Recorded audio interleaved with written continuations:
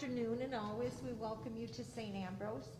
Our Mass intentions this afternoon are for the deceased members of the Cogswell and Bonjour families. Our opening hymn is number 485, Love Divine, All Loves Excelleth. Please rise.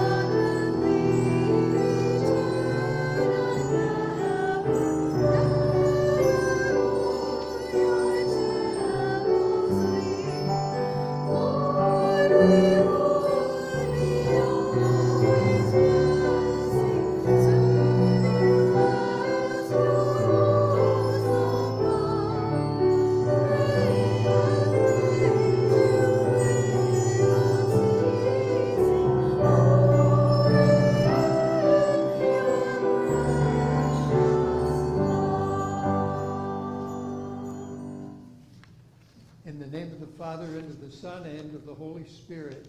Amen. The Lord be with you all. And with your spirit. We're, as you can see, we have the big guns with us tonight.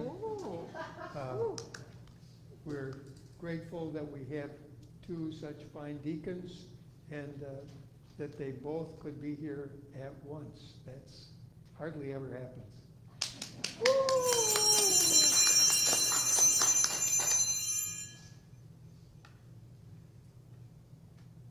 The Lord Jesus challenges us as he asks his apostles whether they are staying or leaving. So he challenges us to declare, not only with words but with our lives, our closeness to him. As we prepare our own hearts to celebrate the sacred mysteries, let's acknowledge our sometimes wavering way and ask for healing and forgiveness.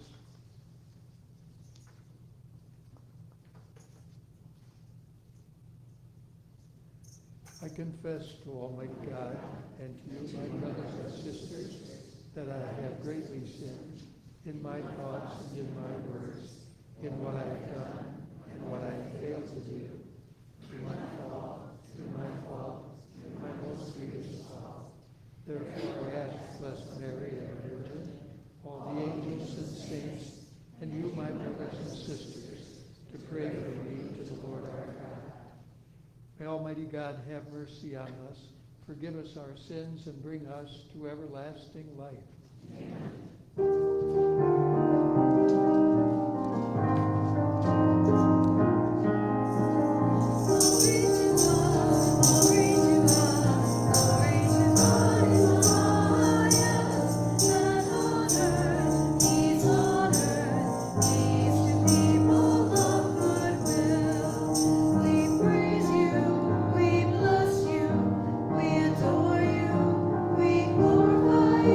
We give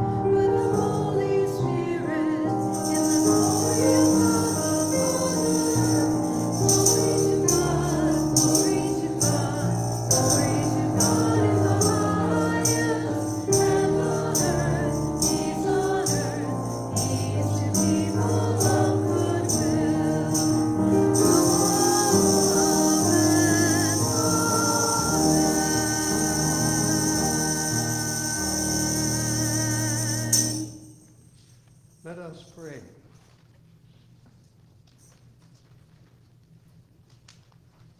O God, who caused the minds of the faithful to unite in a single purpose, grant your people to love what you command and to desire what you promise, that amid the uncertainties of this world, our hearts may be fixed on that place where true gladness is found. Through our Lord Jesus Christ, your Son, who lives and reigns with you in the unity of the Holy Spirit, God, forever and ever. Amen.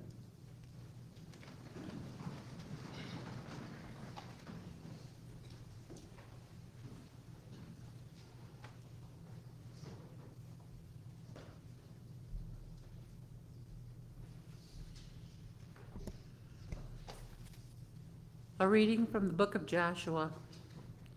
Joshua gathered together all the tribes of Israel at Shechem, summoning their elders, their leaders, their judges, and their officers. When they stood in ranks before God, Joshua addressed all the people.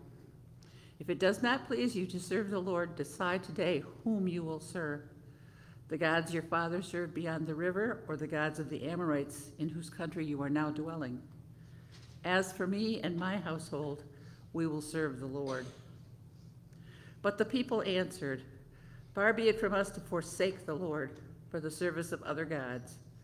For it was the Lord our God who brought us and our fathers up out of the land of Egypt, out of the state of slavery. He performed those great miracles before our very eyes and protected us along our entire journey and among the peoples through whom we passed. Therefore, we will also serve the Lord, for he is our God. The word of the Lord.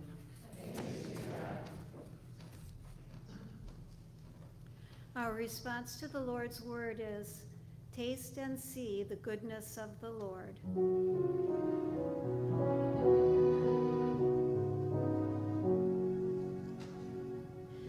Taste and see the goodness of the Lord. Taste and see the goodness of the Lord. I will bless the Lord at all times. Praise of him is always in my mouth. In the Lord my soul shall make its boast. The humble shall hear and be glad. Taste and see the goodness of the Lord. The Lord turns his eyes to the just, and his ears are open to their cry. The Lord turns his face against the wicked, to destroy their remembrance from the earth. Taste and see the goodness of the Lord. When the just cry out, the Lord hears and rescues them in all their distress. The Lord is close to the brokenhearted. Those whose spirit is crushed, he will save. Taste and see the goodness of the Lord. Many are the trials of the just man, but from them all the Lord will rescue him. He will keep guard over all his bones. Not one of his bones shall be broken. Taste and see the goodness of the Lord.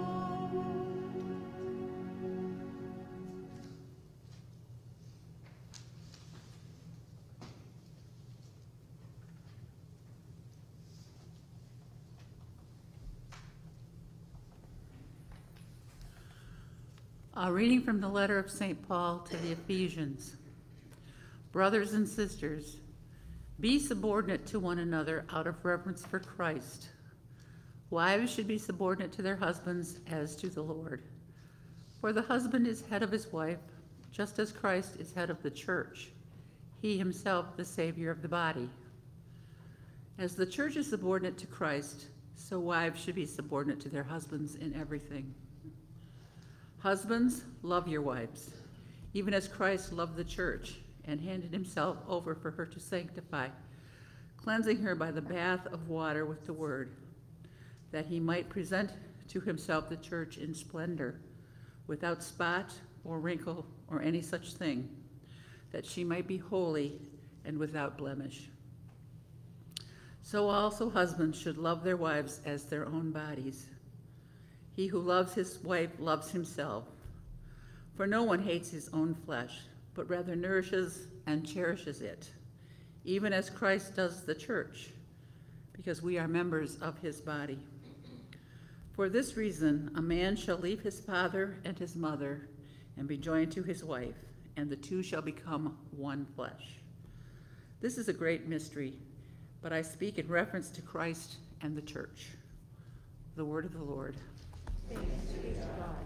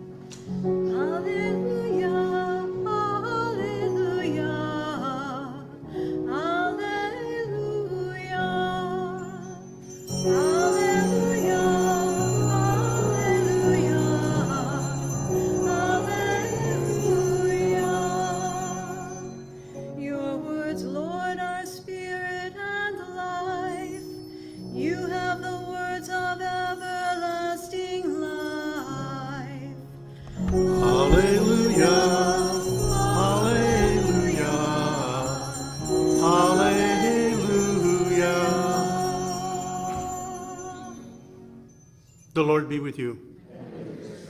Our reading from the Holy Gospel according to John.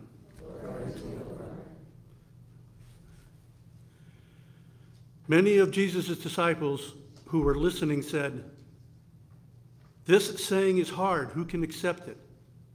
Since Jesus knew that his disciples were murmuring about this, he said to them, "Does this shock you? What if you were to see the Son of Man ascending to where he was before? It is the Spirit that gives life, while the flesh is of no avail. The words I have spoken to you are spirit and life, but there are some of you who do not believe." Jesus knew that from the beginning, the ones who would not believe and the one who would betray him. And he said, "For this reason I have told you that no one can come to me unless it is granted him by my Father." As a result of this, many of his disciples returned to their former way of life and no longer accompanied him. Jesus then said to the 12, "Do you also want to leave?" Simon Peter answered him, "Master, to whom shall we go? You have the words of eternal life. We have come to believe and are convinced that you are the Holy One of God." The Gospel of the Lord. Praise to you, Lord Jesus Christ. Alleluia, alleluia, alleluia.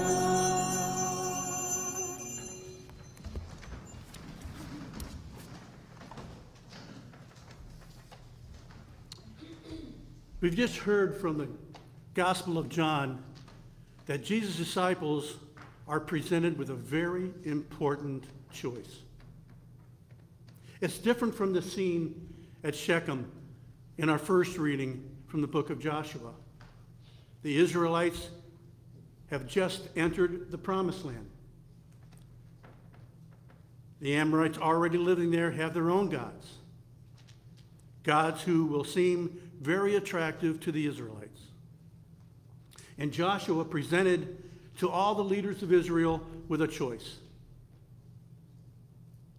You can continue to serve God who brought you out of slavery in Egypt, or you can accept the gods of the Amorites, whose land they have occupied for themselves. They make a clear choice for Yahweh and in favor of the agreements and covenants made in the past by Moses and their ancestors. The decision to accept Jesus was far more difficult than the covenant of their ancestors. We heard last week how disturbing the words were of Jesus if they were taken literally. Unless you eat the flesh of the Son of Man and drink his blood, you have no life in you. Not only the religious leaders, but Jesus' own disciples were very shocked and horrified. To them, Jesus' teaching was too difficult to accept. And taken literally, it's understandable.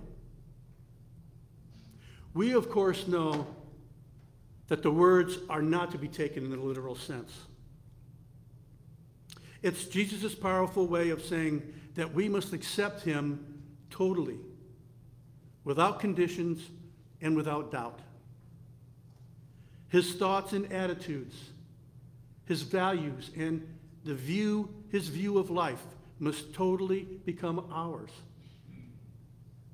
And above all, we are to identify with him in the offering of his flesh and the pouring out of his blood on the cross, which is the symbol of God's extreme love for us. And in the Eucharist, which this chapter in John's Gospel is clearly linked, we acknowledge and go into communion the acceptance of that challenge. To be totally one with our Lord. It's not enough for him to come to us. We must also go to him all the way with him and all the way to him. When we hold out our hand and hear the words, the body of Christ, we respond with amen. Yes. That yes is not just an act of faith in the real presence, but it's a total commitment to Jesus in the way we live our lives. Now, there's an ironic twist to what Jesus says later. It's the Spirit that gives life. The flesh has nothing to offer. To hear what he says about his flesh and blood literally is to hear with our flesh, the real ear. It's only when we hear Jesus' word in the Spirit that they take on the real meaning. They become, so to speak, flesh and blood. And in the real meaning, they create extreme challenges. Yes, eating human flesh is disgusting, but it's been done in extreme situations. The total merging of Jesus' spirit and attitudes into our lives is far more challenging. And it was a challenge that some of his disciples were not prepared to accept. Only with a deep, unconditional trust in Jesus will we have that deeper insight into the real meaning of what he says.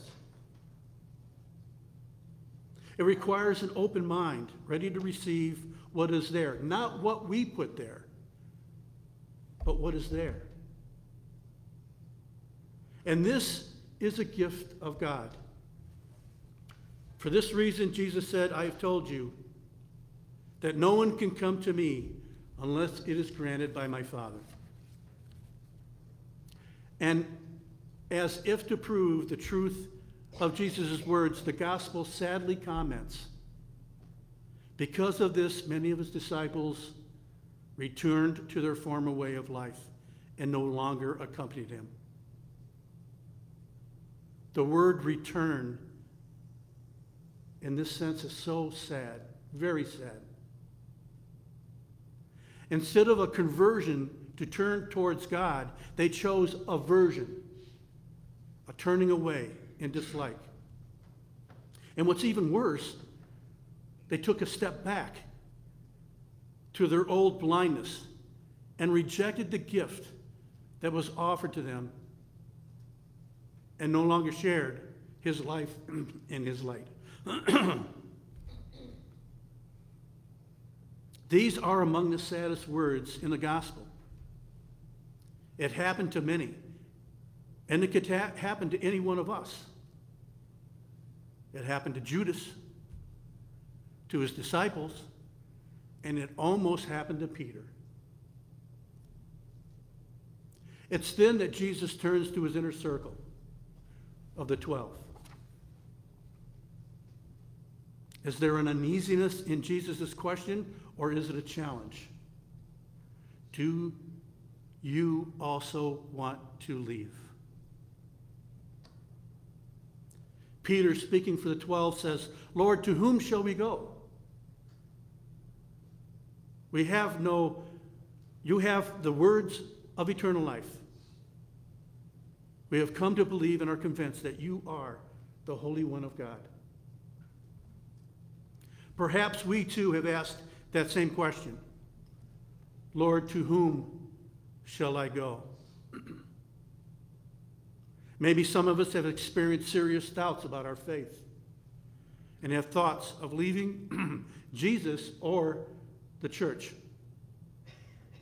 It can be very painful and troubling.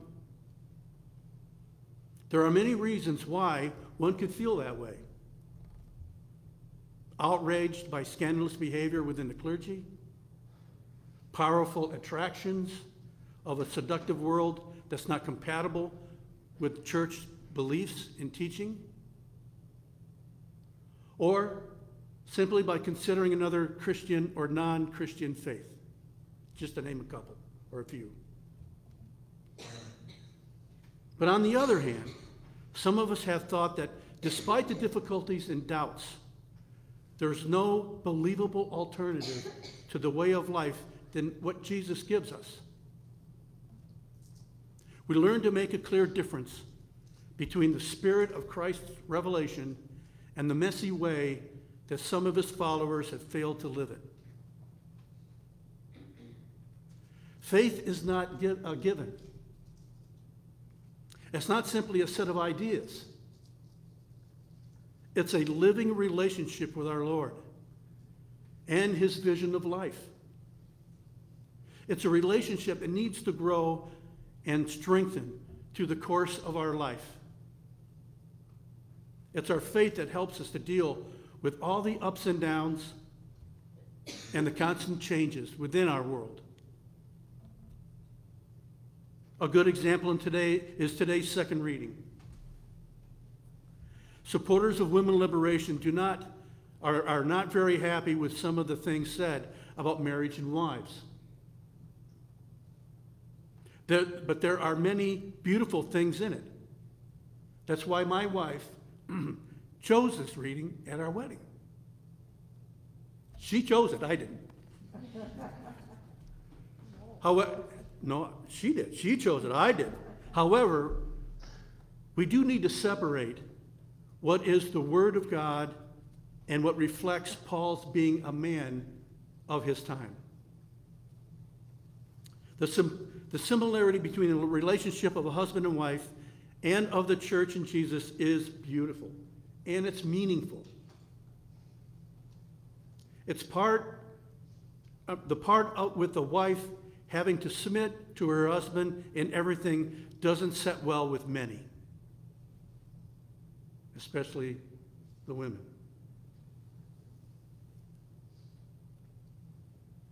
But it's a submission of love, not of inferiority. And the same is required of the husband, who is to love their wives just as Christ loved the church and sacrificed himself for her to make her holy. Husbands are to love their wives as they love their own bodies. They are to give at least the same level of care to their wives as they would to themselves. This clearly involves a mutual bonding of deep passion and commitment that leaves no room for domination or abuse by either the husband or the wife. Simply to turn back on Jesus and the gospel because of a too literal interpretations of St. Paul's letter would seem out of proportion. While the message of the New Testament doesn't change, the way it is to be lived out, it requires constant adjustment based on the changing world and the changing of ourselves. Many of us have from time to time struggled with serious faith difficulties in our lives. It's almost a necessary experience as our faith matures at different stages within our life. Each time we find ourselves coming up with Peter's response, Lord, to whom else can I go? Even in doubt, we realize that a more acceptable vision of life than that offered by Jesus as good news had not been found. We all need the meaning to our lives. At times, that meaning can become quite doubtful. There can be times when the church's presentation of it simply isn't convincing. Emotions like anger, resentment, and fear can get in the way. Personally, we here have chosen to walk with Jesus' vision. We'll continue to do so unless a more convincing vision presents itself. If one who were to find such a vision, one would have no option but to follow it. To do so would be a conversion. Probably that has not happened to us so far, and somehow it's not likely to happen. What today's gospel warns us against is not being newly converted to what seems a deeper truth, but to revert to a formal state of blindness and darkness.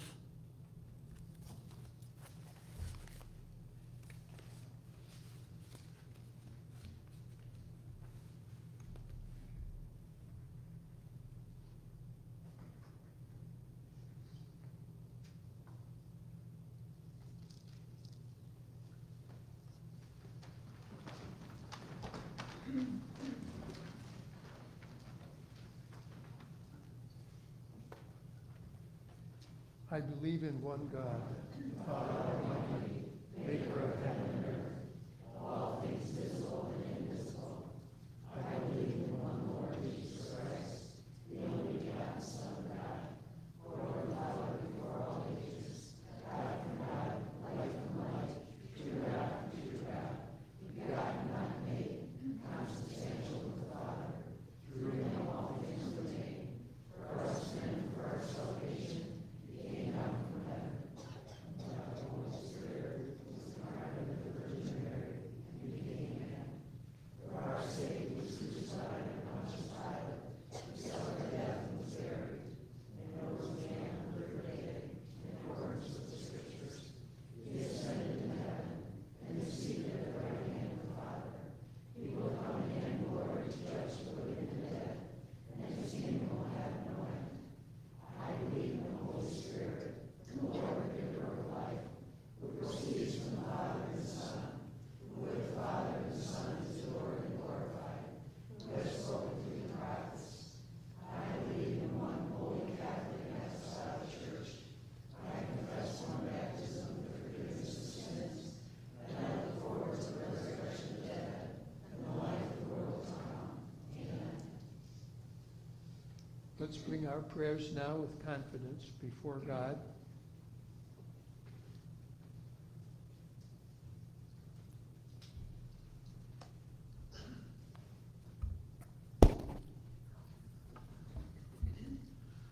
For our church leaders, all who gather to celebrate the Eucharist, and all who share the gospel message with joy, we pray to the Lord. Lord, hear our prayer. For world leaders, for those suffering in Haiti, Afghanistan, the victims of severe weather conditions throughout the world, we pray to the Lord. Lord, hear our prayer. For those who continue to suffer from the coronavirus, all who are working to bring an end to the pandemic, and those who are faced with difficult decisions, we pray to the Lord. Lord, hear our prayer. For all who are sick, those near death, and caregivers, we pray to the Lord. Lord, hear our prayer. For those who are in need of financial help, for families separated from one another, and for social workers, we pray to the Lord. Lord, hear our prayer. For our parish family, our sister diocese, our prayer line, and our book of intentions, and our sister parish, we pray to the Lord. Lord, hear our prayer. For our beloved dead and those who are grieving the loss of a loved one, we pray to the Lord. Lord, hear our prayer. For the deceased members of the Cogswell and Banganar families for whom this Mass is celebrated, we pray to the Lord. Lord, hear our prayer. Holy Father, as we give you thanks for your many gifts of the past, so we present ourselves in current need and in the hope of your grace in the future. And we make our prayer through Christ our Lord. Amen. Our preparation hymn is number 475, Love Goes On.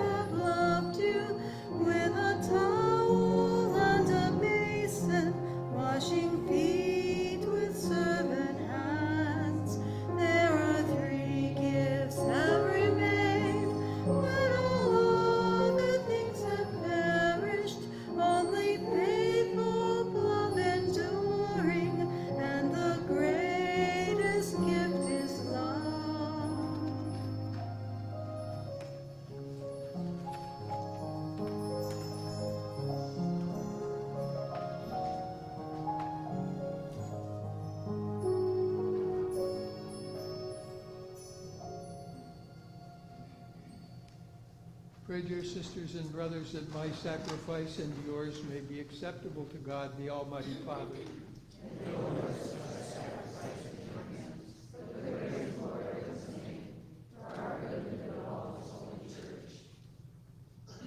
O Lord, who gained for yourself a people by adoption through the one sacrifice offered once for all, bestow graciously on us, we pray, the gifts of unity and peace in your church, through Christ our Lord. Amen. The Lord be with you. And with your spirit. Lift up your hearts. We lift them up to the Lord. Let us give thanks to the Lord our God. It is right and just. It is truly right and just, our duty and our salvation, always and everywhere to give you thanks, O Lord, Holy Father, Almighty and eternal God. For when your children were scattered afar by sin, Through the blood of your Son and the power of the Spirit, you gathered them again to yourself, that a people formed as one by the unity of the Trinity, made the body of Christ and the temple of the Holy Spirit, might, to the praise of your manifold wisdom, be manifest as the church. And so in company with the choirs of angels, we praise you, and with joy we proclaim.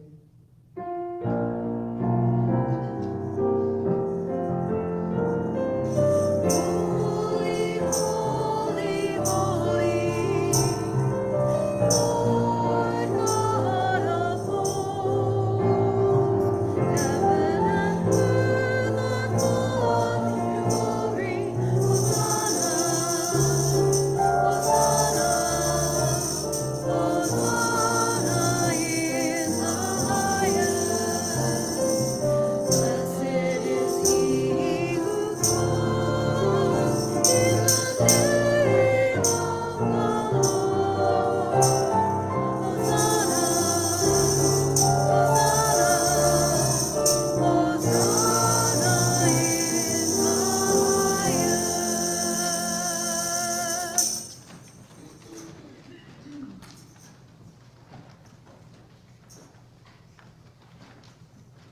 You are indeed holy, O Lord, the fount of all holiness. Make holy, therefore, these gifts, we pray, by sending down your Spirit upon them like the dewfall, so that they may become for us the body and blood of our Lord Jesus Christ. At the time he was betrayed and entered willingly into his passion, he took bread and, giving you thanks, broke it and gave it to his disciples, saying, "Take this, all of you, and eat of it, for this is my body, which will be given up for you."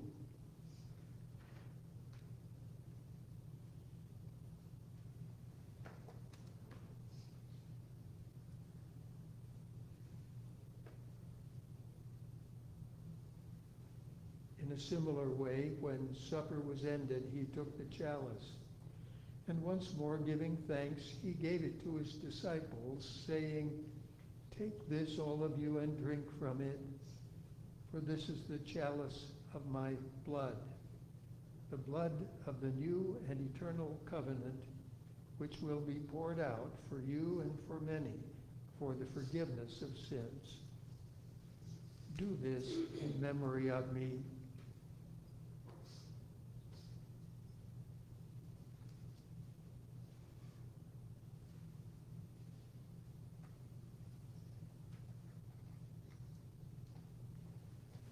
The mystery of faith. We proclaim your death, O Lord, and profess your resurrection until you come again.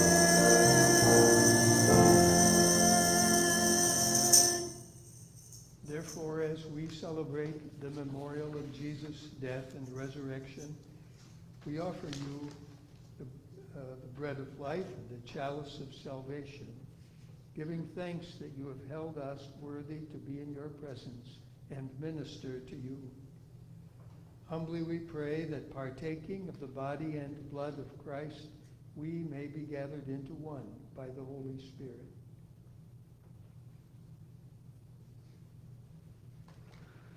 Remember, Lord, your church spread throughout the world, and bring her the fullness of charity together with Francis, our Pope, and Paul, our Bishop, and all the clergy.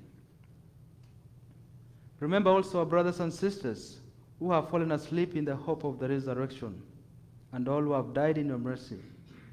Welcome them into the light of your face.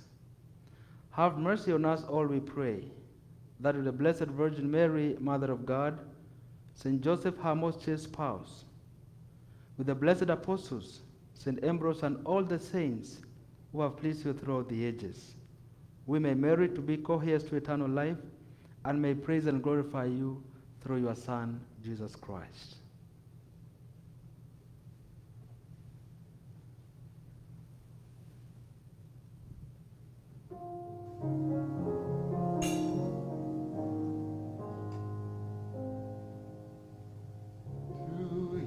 With him and in him, O God, Almighty Father, in the unity of the Holy Spirit, all glory and honor is yours forever and ever. Amen. Amen.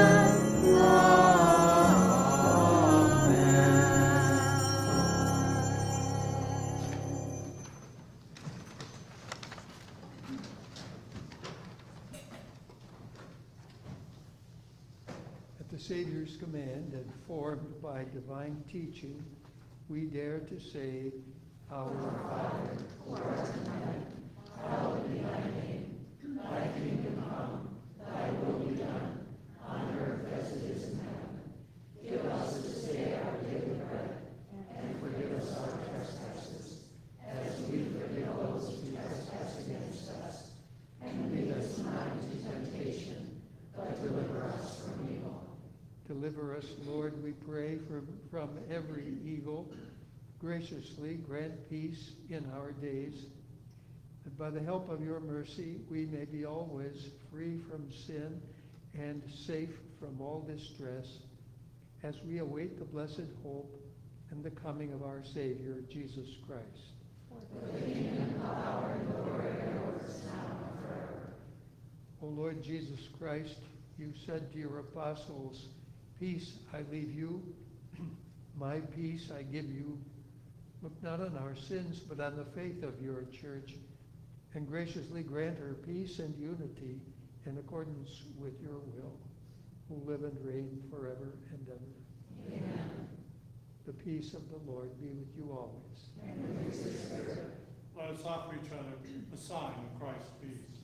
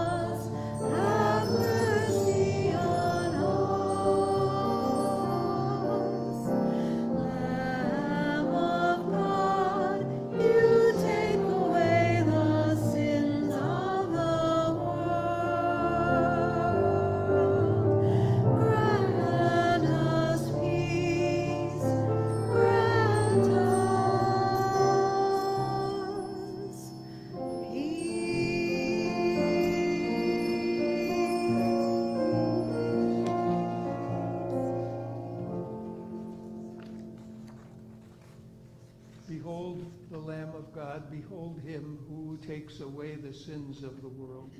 Blessed are those called to the supper of the Lamb. Lord, I am not worthy that you should enter my home, but only say the word, and my soul shall be healed.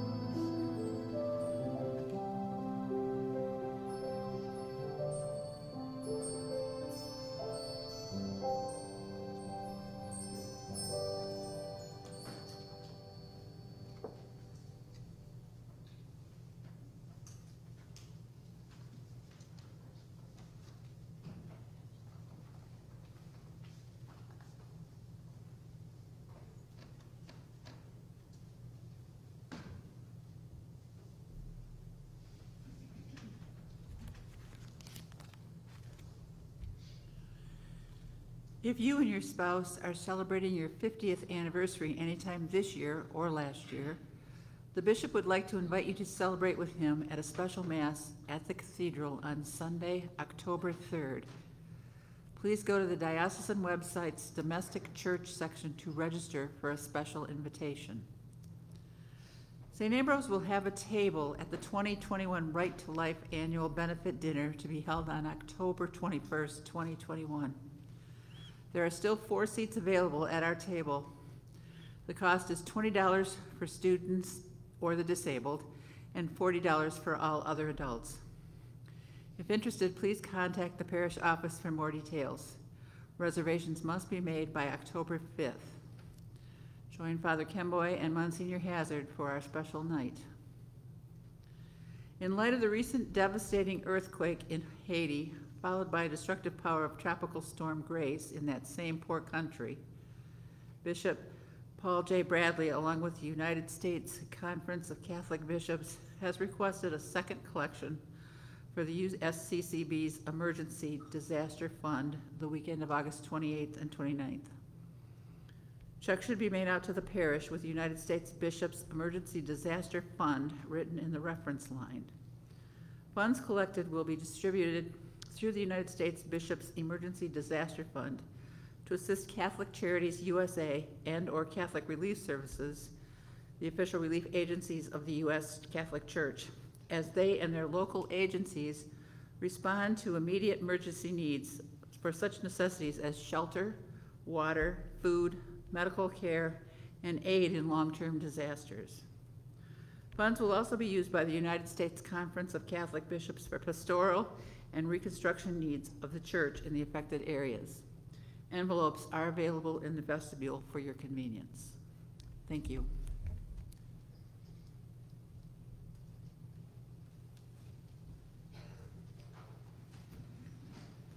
Let's stand and pray the prayer of St. Joseph.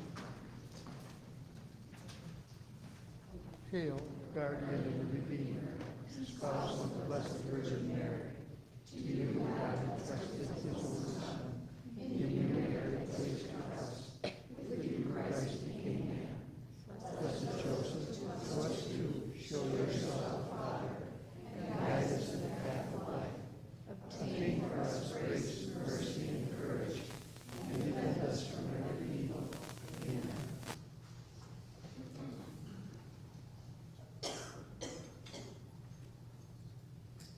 Let us pray.